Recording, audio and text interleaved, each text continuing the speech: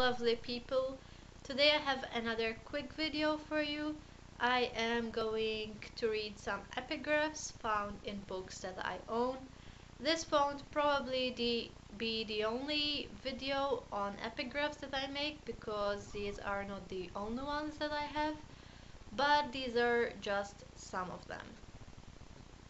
Magic lands lie all around, inside, outside, underground. Looking glass words still abound. All their tales their truth reveals. Naught but love makes magic real. From Luca and the Fire of Life by Salman Rushdie. Go as far as you can. When you get there, you'll be able to see farther by Thomas Carlyle. From Robin Sharma's The Secret Letters of the Monk Who Sold His Ferrari. With your mind power, your determination, your instinct, and the experience as well, you can fly high. By Ayrton Senna. From Garth Stein's The Art of Racing in the Rain. I have always known that at last I would take this road, but yesterday I did not know it would be today. Narihira, translated by Kenneth Rexroth. From Alcestis by Catherine Bautner.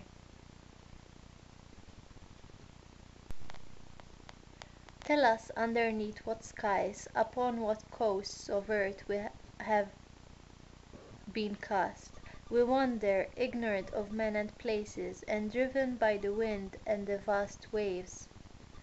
Virgil, the Aeneid, translated by Alan Mandelbaum.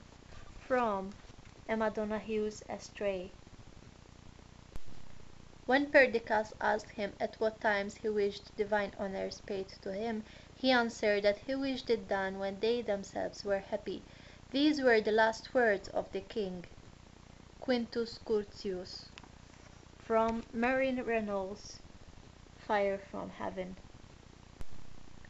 Ah, but a man's reach should exceed his grasp, or what's a heaven for? Robert Browning. From Andrea del Sarto.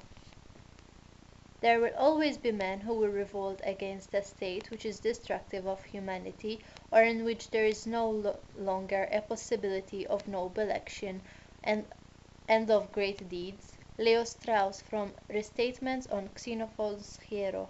From The Philosopher Prince by Paul Waters.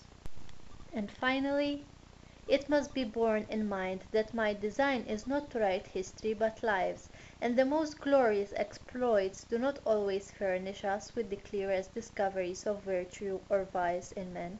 Sometimes a matter of less moment, an expression or a jest, informs us better of their characters and inclinations than the most famous sieges, the greatest armaments, or the bloodiest battles whatsoever. Plutarch, Alexander, translated by John Dryden, found in The Golden Mean by Annabel Lyon. I hope you enjoyed this video. If you did, please give it a thumbs up and consider subscribing if you want more content. I am sorry that it was not always focused, especially on the cover of the book. This camera does not autofocus, so I'm sorry for that, but I found these epigraphs to be interesting and I hope that you did as well. Until next time, bye.